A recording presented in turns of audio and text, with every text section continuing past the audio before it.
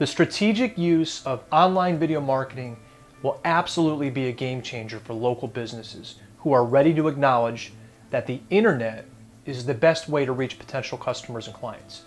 And those Connecticut businesses who embrace web video marketing will start to see results immediately. My name is Mike Liebenson, owner of CT Local Marketing. And in this video, I'm going to give you an overview of a super effective strategy that has helped thousands of small businesses. And it's called the 10-10-4.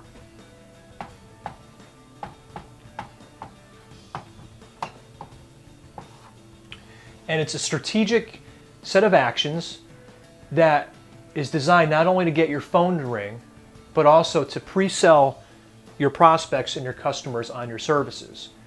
And it also positions you as the authority, the expert, and it just might make you famous along the way. So let's get started. What 10-10-4 stands for, it represents, is the number of videos we're going to make. 10 plus 10 plus 4 is 24.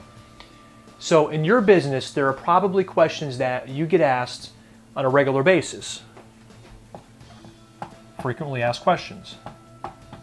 And I bet if we were to sit down over a cup of coffee, over about 20 minutes, we could probably come up with a good list of them, of the ones that keep coming up over and over and over again. So I want to help you by filming a video for each of these questions. So how does that help you? It gives you content. And when it comes to marketing online, the person with the most content is seen as the expert and ultimately wins.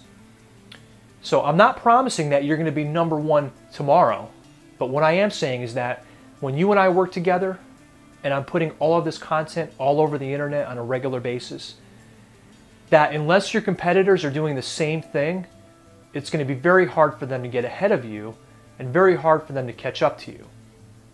Plus, once we really get this going, anyone that's currently doing better than you right now won't be, because we're going to have more content than them. So this really helps you get your name out there, and like I said, the person with their name out there the most is perceived as the expert. And the reason why, we've been training people for years to believe that the ones on TV are the experts. Think about it, that the anchors, the news anchors, the talk shows, the reality shows, people being interviewed, it's all geared around expert status.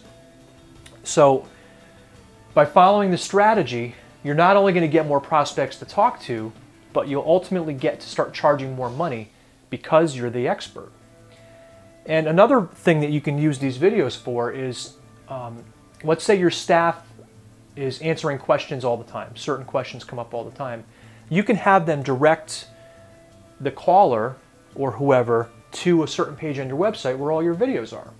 This way they're getting to hear those answers directly from the owner, which is just a great way to duplicate yourself, allowing you to be in more than one place at a time. Make sense? So 10 videos is great, 20 videos is better. And it just so happens that we have a plan for that. SAQ stands for should ask question. So I'm no expert in your business. There's probably questions that I don't even know that I should be asking you. I just don't know any better. So what we're going to do is brainstorm a list together.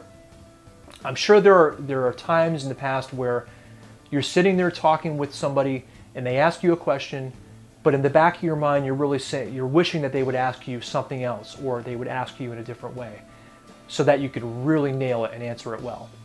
Well, that's what we're talking about. I want to help you come up with these and then make videos for these. So an example would be, if you were an auto mechanic, instead of how can I rotate my tires, an example of a should ask question would be, how do I know when my tires should be rotated? Or instead of how much does XYZ cost, a should ask question version would be, what are the costs based on the different levels of quality? So the videos that we're going to make, they're not commercials. It's nothing that you would see on TV, although it probably should be. Those folks would be doing better if they made this kind of content to run on cable TV.